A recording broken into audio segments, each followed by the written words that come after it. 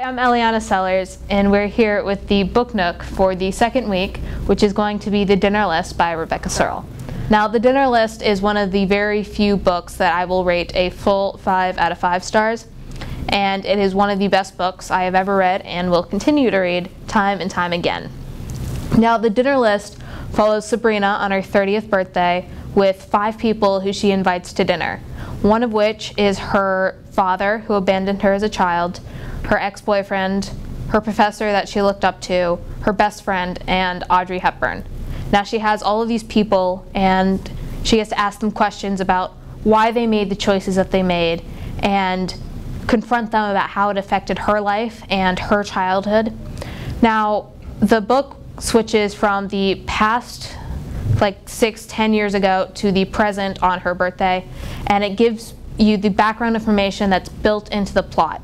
So you don't have to go through the first 50, 100 pages with just background.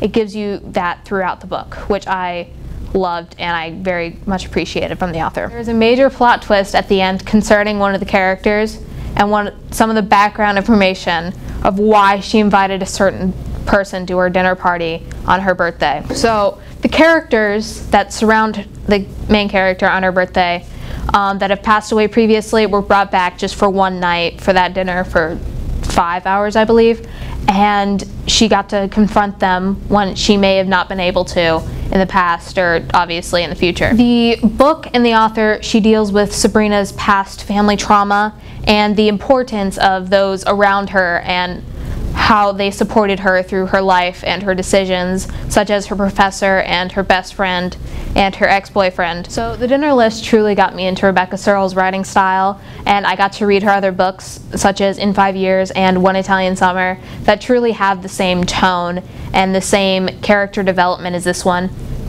I'm going to rate this a 5 out of 5 stars. It is a book that I will come back to again and again if I'm ever in a reading slump. Next week will be A Good Girl's Guide to Murder by Holly Jackson. So have a great week.